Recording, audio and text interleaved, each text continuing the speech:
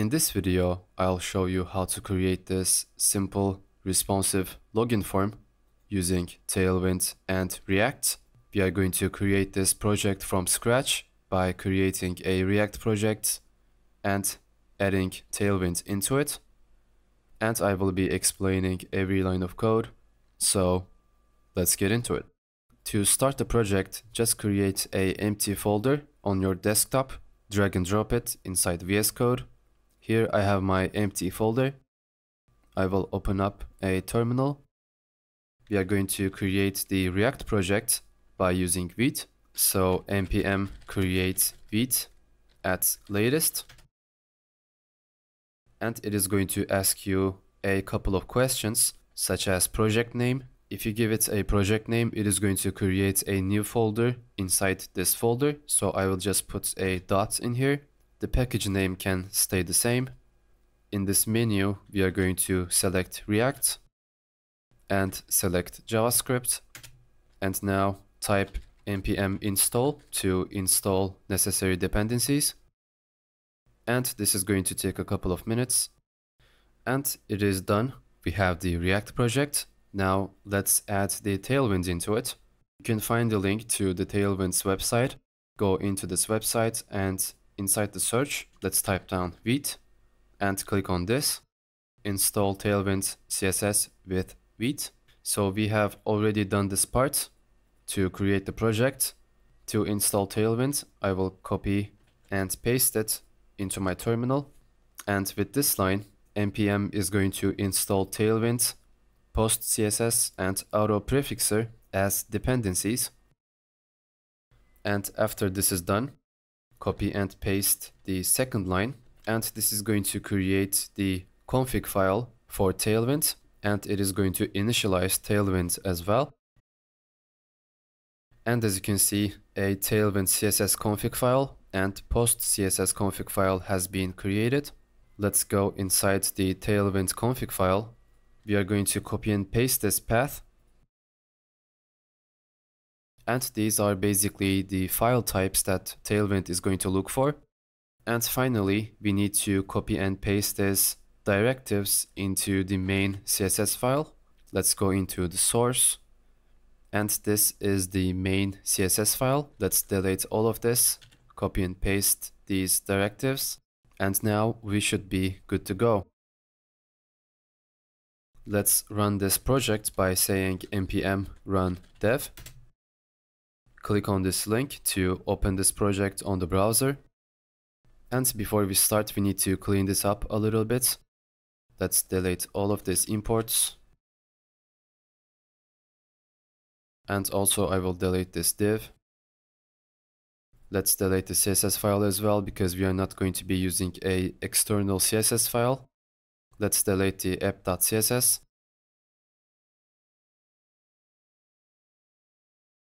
And let's see if Tailwind is working. I will create a h1, let's say Tailwind.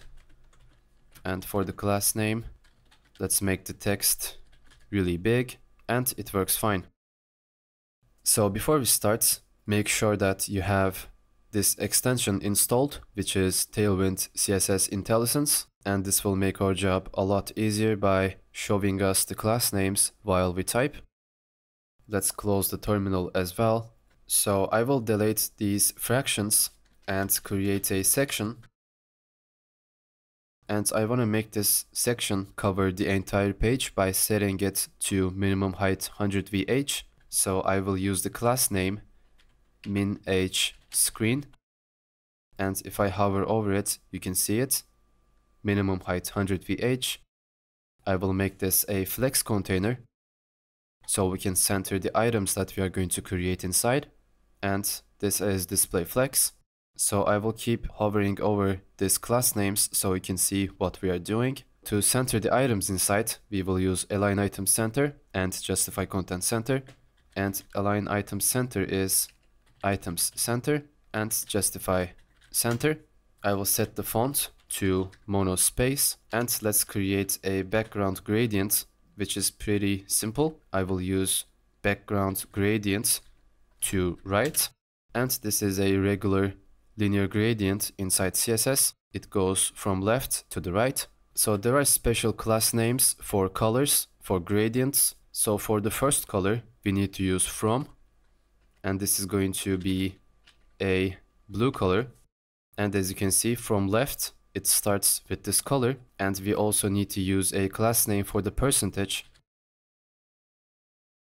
So this color starts from left to the right, 10%, and in the middle, we are going to use a purple color, and to put it inside the middle, we will use via.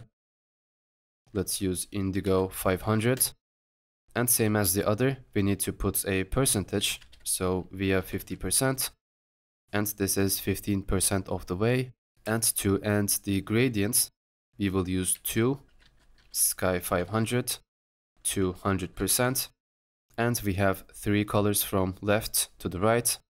And with this 100%, we have completed the gradient line from left to the right. Now that we have the container, now we can create the login form.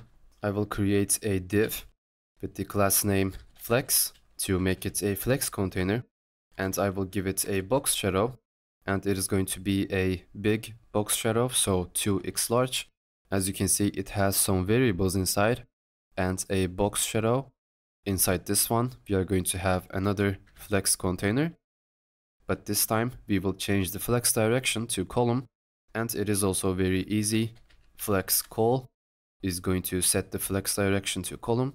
Let's center the items inside using item center and justify center. I will also center the text inside and give it a padding of 20, and if I hover over it, you can see it is 5 rem. You can also see it's equal in pixels, so 5 rem is 80 pixels of padding on each side. And for the items inside, I will put a gap of 8, and this is going to be 2 rem. And let's set the background to white and give it a border radius, which is going to be rounded. And let's increase it to 2xl. Inside this, I will create a h1 with the class name text 5xl, and let's set the font to bold, and this will set the font weight to 700. Let's say welcome. Right under this h1, I will create another div with the flex class name and change the flex direction to column. I will make the text inside 2xl and align the text on the left, put some gap between the elements inside, so gap 1. It is equal to 4 pixels of gap, and inside this div we are going to have a span and a input, and the span is going to have the text username. Right under this we're going to have the input, and it is going to have rounded corners, so this is rounded medium, and it is equal to 6 pixel of border radius. I will give it a padding of 1, which is equal to 4 pixels, and border is going to be 2, which is border width 2 pixel, and I will delete the outline using outline none.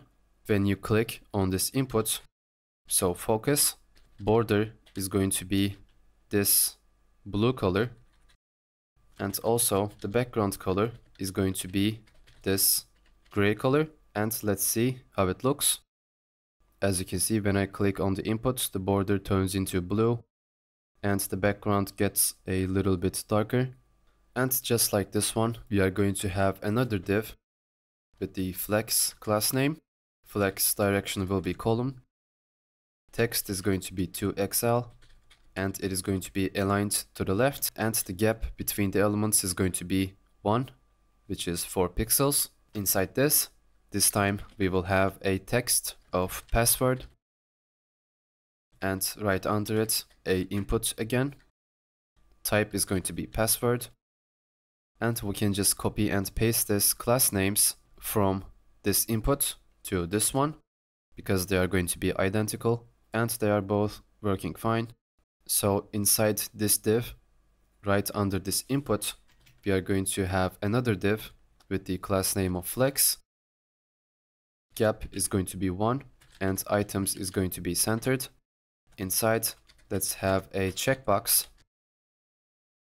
Right under the checkbox, we're going to have this span with the text remember password, and let's give it a class name of text base, and text base is font size of 1 rem and line height of 1.5 rem.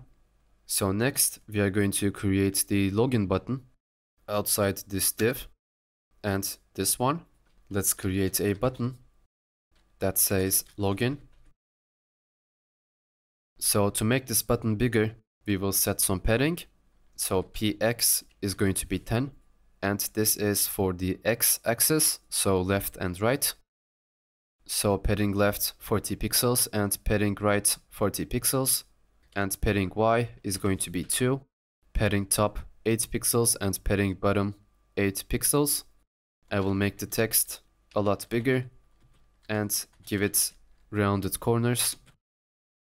And I will set a background gradient just like we did with the background.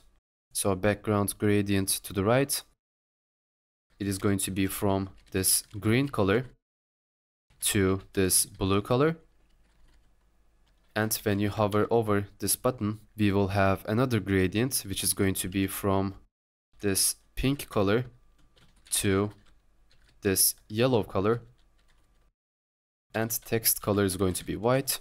So we set a padding to the left and to the right and to the top and the bottom.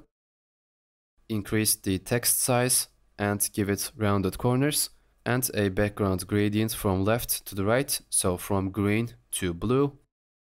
And this hover state, when you hover over this, it is going to go from pink to the yellow. And we set the text color to white. Right under this button, we will have a paragraph which is going to say don't have an account. And inside a anchor tag, you're gonna have this register button. So let's give the paragraph a font of semi-bold, which is font weight 600. And for the anchor tag, I will make this text blue. And when you hover over it, it is going to have a underline.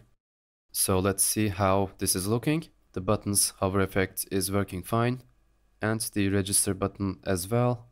So looks like the only thing left is to add the image and make this responsive. So right outside this div, I will create a image and I will put my image inside, but we need to import this inside the assets folder. I have this image. You can find the link in the description if you're going to use this same image.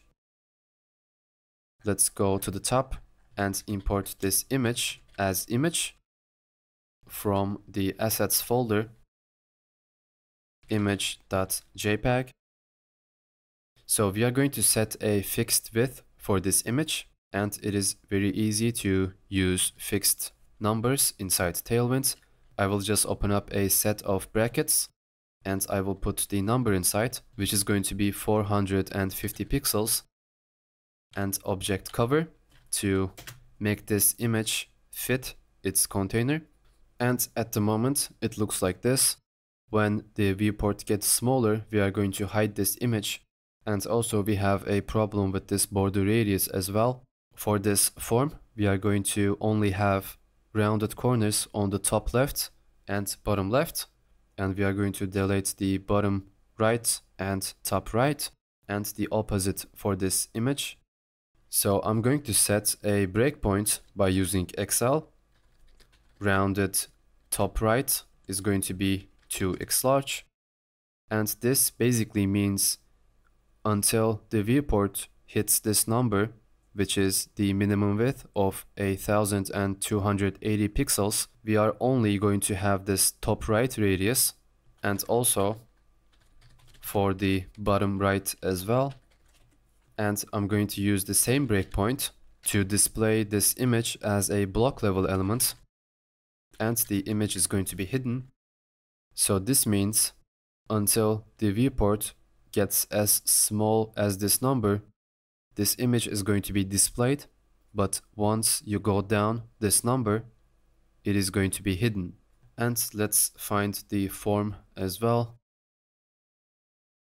So over here, once you hit this exact number in the viewport, we are going to delete the top right border radius and the bottom right border radius, and this is going to fix the border radius problem.